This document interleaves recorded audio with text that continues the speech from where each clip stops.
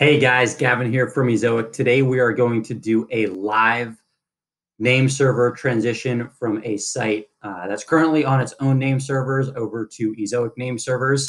This is one of the most common things that publishers get hung up on when transitioning to Ezoic. It's how do they integrate with Ezoic. So today we are going to connect to Ezoic CDN, where we are going to use the name server integration, and it's going to be done through the registrar Namecheap.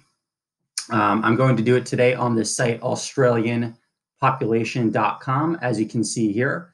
This is before the transfer. So what I'm going to do is open my Namecheap account over here. So what we'll do now, go and click to manage the domain for the site that you want to update your DNS for, in this case, Australian Population. The current name servers are with SiteGround. So what we want to do is add custom DNS. So I'm going to replace these name servers with SiteGround with new Ezoic name servers. To get those, I'm going to pop into my Ezoic account. You'll see the integrate your site button here. From here, I will click integrate your site. We have two options, name servers or WordPress plugin. The site is built on WordPress, so we could do that option, but name servers are recommended for best results, for best performance. Again, get access to Ezoic CDN. So I'll click view instructions.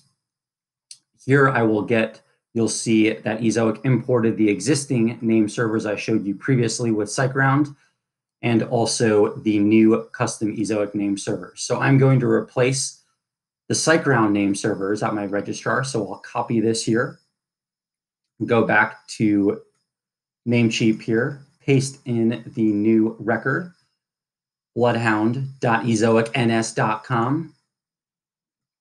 Go back at the second one, kingfisher.ezoicns.com.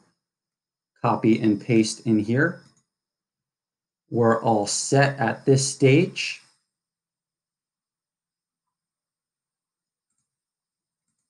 Hit save. And then boom, there you go. As you see at the top, DNS server update may take up to 48 hours to take effect. It's normally a lot quicker than that, but that's just a rule of thumb that they share with you there. So now my name servers with Ezoic are updated. We'll go back to the site and check it out, refresh the page. As you can see, it's still up and running normally. There are no issues at all. Some publishers think that's a common thing that happens. I didn't change anything at my host. Super easy.